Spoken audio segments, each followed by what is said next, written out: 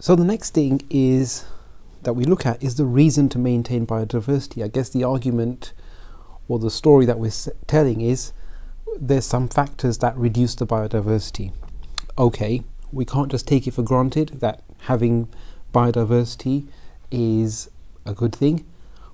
Let's justify why it's important to have high biodiversity. Okay, right, so summary: the main reasons to maintain biodiversity are in the categories of ecological reasons, genetic reasons, economic reasons, and aesthetic reasons. Okay, so ecological reasons really revolve around, and this is a phrase I see coming up on, in the mock schemes, but again, we have to kind of talk about what that means: the interdependence of organisms. This idea that organisms they don't exist in isolation. They exist in these interactive communities. Okay, and there's a number of different ways that organisms interact with each other. It's not, and one of those relationships is obviously to do with food. One organism obtains its nutrition from a different one, but there's much more to it than that.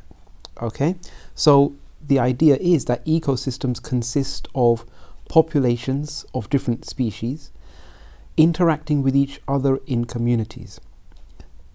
Now here's the important thing: the survival of each population depends on these interactions. Okay, and most of the time the relationship might be about nutrition, but there are other different types of interactions that can occur between these organisms, these populations. Okay, so the obvious one is here shown in this food web, that organisms are connected to each other by the consumption of food, basically, okay, or what they consume in order to get their nutrition. But there's other types of relationships. So you've got predation. When a cow eats grass, that's not predation. I'd rather call that just straightforward consumption. Okay, but yeah, when an animal eats another animal, then that's predation. But there's other relationships too, and this is all about the dependence of one population's survival or numbers on another population. So pollination is a big one. Okay, you might have heard about the importance of bees and other pollinators to food crops, and it's really all about kind of one species is reproduction. It's the maintenance of its numbers is dependent on another species. In this case, in order for plants to be able to sexually reproduce, they need the bees and other pollinators to transfer pollen from one plant to another. Okay, and there's various symbiotic relationships where it's on a scale of how much it is of benefit to each partner, and in this video you can look at the different examples of those different relationships. But the main idea here is that organisms' survival not only depends on kind of getting food for themselves from somewhere, but it's much more to do. An ecosystem only exists because of all the interactions that the species in that ecosystem have with each other. You take one of those species out, it affects many of the other organisms in that ecosystem in different ways because of the interactions that they have. Okay, now this is how we get to what the value of each of these species is that human activity let's say human activity affects even a single population, or it might affect some populations in the ecosystem. because of the interdependence of organisms, this not only affects those species, okay? Because of the interdependence, the impact that humans have on one or two of the species potentially affects the entire ecosystem. Okay, now let's look at this example right here. Now, this is a habitat where this is essentially the before, and this, what's going on? And this is the after. Okay, now what before what? So this is before this part is before the introduction of wolves back into this habitat. So it used to have wolves, but then for whatever reason the wolves were lost from this ecosystem, and as a result the whole habitat suffered. Because of the reintroduction of the wolves, look at the effect, look at the impact it has on the growth of the plant life in that habitat. The argument is that because of the presence of the wolves, the herbivore population that they might have been kind of feeding on the plants, the herbivore population, the primary consumer population, would have been controlled by the wolves. Therefore, the overgrazing of this area wouldn't have happened, allowing the plant life to kind of recover. Okay, and without the wolves, there would have been too many of these herbivore organisms. They would have been overgrazing, consuming too much of the plant life, and because of that, the whole ecosystem suffered because it went out of balance. Okay, but introducing the wolves kept the herbivores, kept the primary consumer populations under control. Therefore, it allowed more plant life to populate, and because of that, many other species that were dependent on those plants now have enough food to then grow their populations. Okay, so some of these relationships are more complex than simple predator-prey. The top predators in any ecosystem are very, very important for all the species in the ecosystem, even though they are consuming some of them. Okay, now what's this got to do with biodiversity? The idea is that if biodiversity is high, there's high numbers of many different species in the community. That means that if you do get some kind of impact on one of the populations or two of the populations, it might not affect other species, as each species has an alternative species that it might be able to use as its prey or as its food source. Okay, so for example, if we look in this particular food web here, if you lose the grasshoppers, okay, say a certain chemical is introduced into the environment, it affects the grasshoppers, and the grasshopper population dramatically declines. But if we lose the grasshopper from this food web, the frog, for example, because generally speaking, we can consider the biodiversity to be high, the frog can use the butterfly for a food source as an alternative. It's not solely dependent on the grasshopper. Yep, so that's the idea here. But if the biodiversity was low and the frog didn't have an alternative food source, because the butterfly population was low or non-existent, then the loss of the grasshopper would have resulted in the loss of the frog, okay, and then that would have affected other things further up the food chain as well. So the idea is that when biodiversity is low, there is greater interdependence, and because of that, human activity could have a bigger impact on that ecosystem than if that ecosystem had a high biodiversity. It could almost kind of absorb the effect of the human impact. Okay, now a related idea is keystone species. Now keystone species are organisms or species that ecosystems are highly dependent on, and their role in the ecosystem cannot be replaced by other species. Okay, so just got some examples down here, but the idea being that keystone species, if humans impact on the keystone species, then that's going to have a big impact on the ecosystem as a whole, not just on that species. Okay, right, now we move on to genetic reasons for conservation. With the genetic reasons, it's really to do with this idea that biodiversity is of value to humans. Okay, it's not just the idea that, well, we should maintain biodiversity because it's the right thing to do.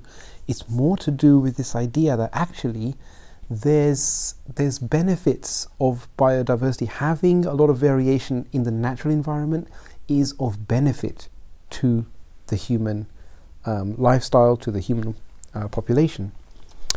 Let's look at how that is. Okay, so the idea goes that because organisms have been evolving for millions of years and the natural populations have been adapting to a variety of different conditions, okay, those populations, in those wild populations, remember that there's a lot of genetic variation within the wild population because no one's going around kind of saying, oh, this variety is better or that variety is better. That's being naturally selected. Well, because of that, they have developed characteristics, because of the alleles that they have, that could be useful to us. So for example, organisms have been developing or evolving resistance to disease. They've been developing adaptations to survive in hot climates, dry conditions, things like that. And it means that because those wild populations have the alleles to cope with these conditions, we might be able to use those alleles for something in the human interest. Okay, but if those alleles don't exist in nature, they're not there for us to use and take advantage of. Let's have a look at an example. Okay, so for example, we have disease-resistant banana, but really this is just about saying, this is just about this idea that if there is a useful allele out there somewhere in nature, all we have to do is find it, and then we can take that allele out of that plant, put it in a different plant, and then we have given, our plant a new characteristic that it might have taken millions of years for it to develop naturally. Okay, so got banana plants, right? So banana plants are infected by these bacteria, Xanthomonas campestris, as well as a different organism called nematodes, and they result in loss of these banana crops. Okay, the plant dies, the banana product is not sellable. Okay, and it causes a big impact on the economy of the country in which the bananas are grown. Okay, however, it is known that red pepper plants, so these guys right here, red pepper plants are resistant to these particular pathogens. Okay, resistant to the bacteria, resistant to the nematodes. Research identifies the genes that are responsible for the resistance in the pepper plants. Okay, and then, to cut a long story short, you find the genes in the genome of the red pepper plant. So you take the cells, extract the DNA, you cut the genes out that give this plant resistance to those pathogens. You take the gene, So now we're up here. You get the gene, you put it in a vector piece of DNA, you transfer the vector into a bacterial cell, and you use the bacterial cell to infect the banana plant cell. In the process of doing so, the gene for the disease resistance is transferred into the banana plant cell.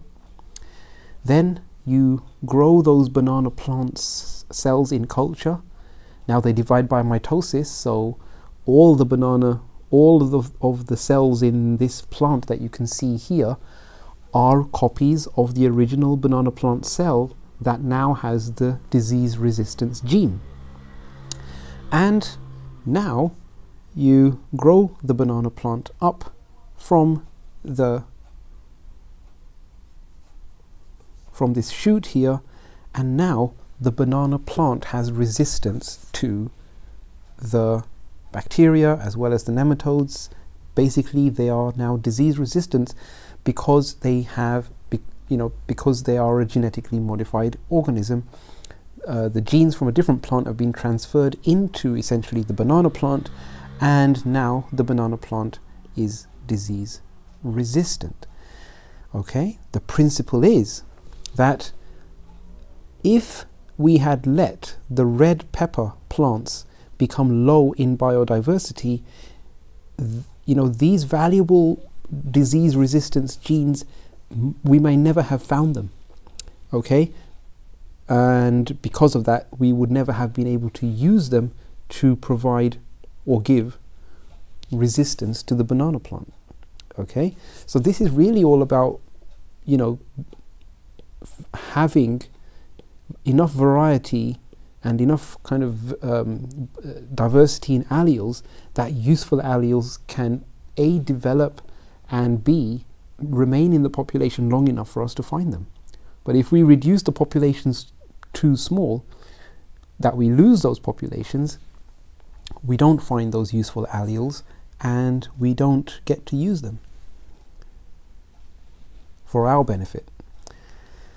Next, okay, so plants, animals, generally living organisms are potential sources of medicinal substances. We've kind of touched on this already, okay, when we were doing the communicable diseases section.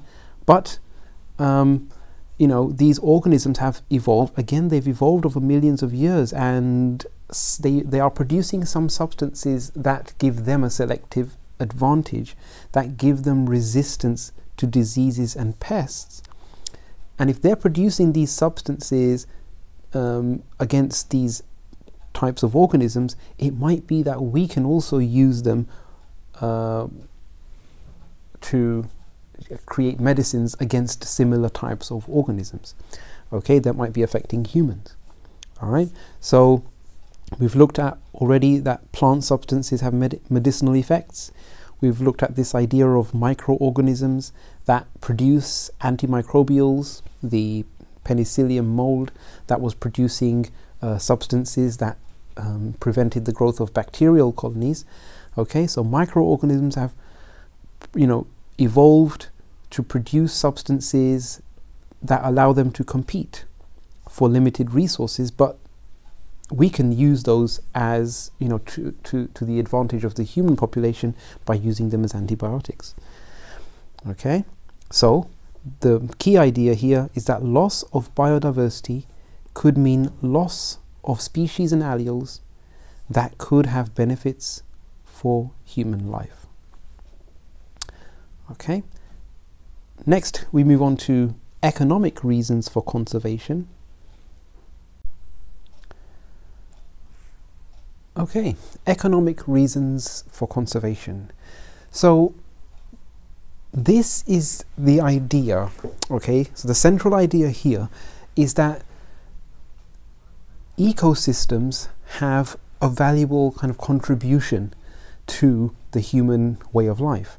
Okay, it allows humans to work, it allows humans to live in the way that they do, and because of that, it allows the economies of countries to function. So let's look at then what, how is it that these ecosystems are valuable to the human way of life. So we have regulation of the atmosphere, hydrosphere, and climate. Okay, so essentially we're talking about, well, I mean, if you want to bring it down to basics, photosynthesis occurring provides oxygen into the atmosphere. Many kind of toxic substances are absorbed by plants removed from the atmosphere. Water filtering occurs, regulation of climate, rain, all of that stuff happens because of the ecosystems around the world. We're not just talking about kind of forests and things, aquatic ecosystems as well. Okay, purification and retention of fresh water, the formation of soil. Yeah, so here, soil isn't kind of just there.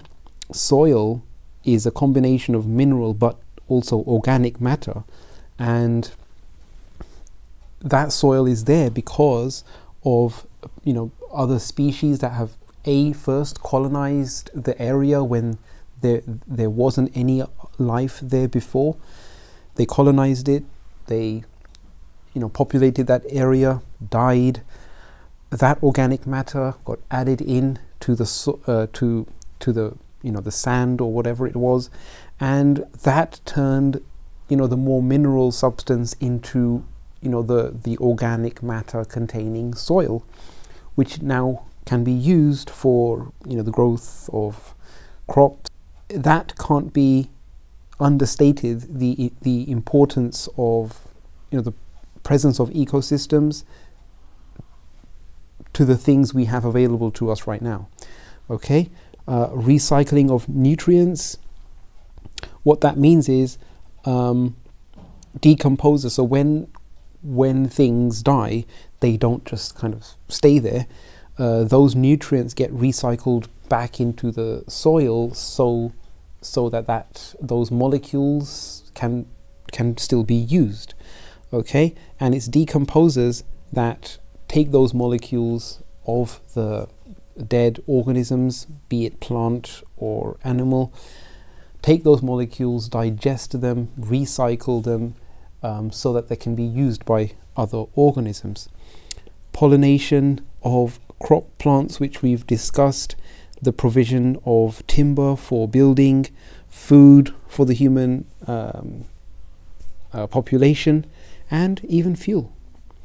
Okay, and finally, source of medicinal substances. So it's just a consideration really of the idea that certain things that we might take for granted about the way of life that we have is still directly or indirectly dependent on ecosystems that are existing around the planet. Aesthetic reasons for conservation. So this is to do with essentially it's the health and well-being that humans get from interacting with nature, being able to access nature in a variety of different forms. Okay, and it's the first idea is, which is important, is this is not just physical well-being. Okay, so yes, we have physical health, we also have mental health aspects that we need to consider, and because of that, these are the benefits that natural environments give to us. Okay, the next idea is that natural environments are the way they are because of the ecosystems that they might be the environment for. For example, if you had a nice valley, hills, things like that, like forests, they don't exist independent of the living organisms that are also in that area. The idea is that that environment and everything about it is connected to the living organisms that are there. So you wouldn't have the hills in the way that they are if it wasn't for the trees that are on the hills, okay, and so on. And we know that, you know, in order for the trees to be there, they might be dependent on the insect life that might allow the tree population to kind of maintain itself. So all these things are interconnected, and the idea is that if you don't take care of the ecosystem of a natural landscape, for example, so you might be looking at a very beautiful landscape in front of you, but if you're not maintaining the ecosystem, that landscape might not stay the way that it is. Let's look at some examples of how. Okay, so we've already talked about the idea that, you know, soil is only in existence because of the kind of continuous supply of nutrients via the decomposers and via organisms that are there dying, and then, you know, allowing the nutrients from that organism to be recycled into the soil. Another important factor is the roots of plants, especially trees, that where the roots go very deep and very wide. The roots are responsible for binding the soil and increasing its capacity to retain water. Okay, and when trees have been removed and the roots have died, when those trees have been allowed to die, it has caused flooding, and there have been landslides because those roots are no longer there to bind the soil and give it the quality that it has. Okay, loss of ecosystems might mean that there is low water retention, and could even result in droughts and dust storms and these things. There are examples of when these things have happened. Okay, so yeah, this last section is two important concepts, that humans get a sense of well-being and a positive impact on their mental health, even physical health, because of the interaction with that natural environment. But that natural environment is not separate from the living organisms that are there.